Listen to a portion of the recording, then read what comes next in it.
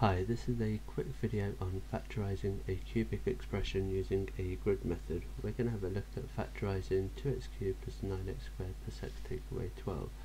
So my first job is to find a factor of this expression, so I'm going to use the factor theorem to do this. So I'm going to try to see if 1, so if x take away 1 is a factor of this. So if I put in a 1, we'll get 2 times 1 cubed plus 9 times 1 squared plus 1 take away 12, and all of that. 2 plus 9 is 11 plus 1 is 12, take away 12 is 0, therefore x take away 1 is a factor. Okay, now I know one of the factors. There must be something that exists that when I times it by x take away 1 I get this expression here. So I'm going to try x take away 1, and I'm going to multiply it by something here to give me 2x cubed plus 9x squared plus x take away 12 inside this part here. So x times something is going to give me 2x cubed, so that there must be 2x squared.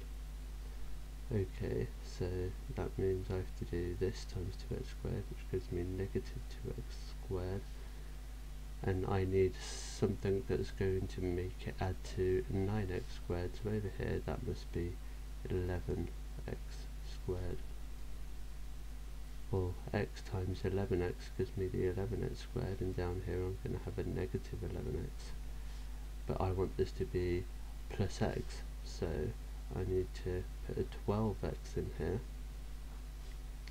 which means this here is going to be 12 and this here is going to be negative 12, which is exactly what I want. So there's no remainder here, which we expected, and this is 2x cubed plus 9x squared plus x take away 12, which means x take away 1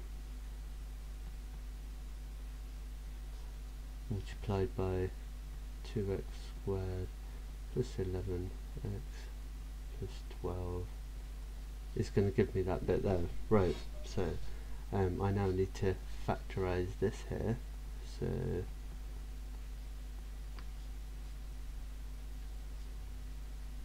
I'm going to have 2x and x, and over here that must be plus 4, and that there's going to be plus 3. So 2x squared plus 8x plus 3x gives me the 11x, and that gives me the 12 there. And there you go, there's our answer. So that's factorising a cubic expression using a grid method. And thanks very much for joining me.